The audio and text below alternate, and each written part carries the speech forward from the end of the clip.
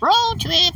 We had really enjoyed this wonderful, nice morning, waking up to some fresh country setting at this Airbnb and just having a wonderful time. You know how you go to this country setting and you just get into the mood and you want a good old breakfast? Well, everybody here did not want to wake up and cook nothing.